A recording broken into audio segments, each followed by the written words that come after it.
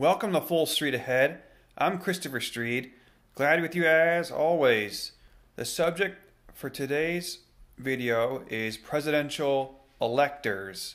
As I already was an independent write-in candidate for president in the election of 2020, I filed with the FEC, Federal Election Commission, online, which took about a minute to do. And then from there, you then have to file with each individual state, public notarizing a form.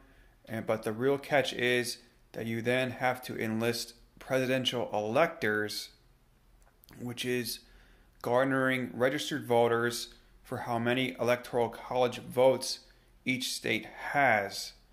And so as an independent write-in candidate, I doubt I'm going to visit all or many states that there are, similarly to getting signatures on petitions, and it's just not very feasible or plausible.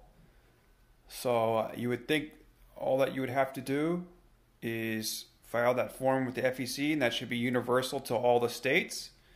I mean, leave it up to a candidate to decide if they want to be one for president, and then leave it up to the voters to decide.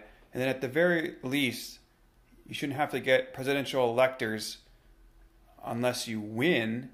And then, even then, it should be the state legislatures of each state that appoint and nominate presidential electors. It shouldn't be up to the candidate at all. So I'll definitely be getting in for the 2024 election yet again.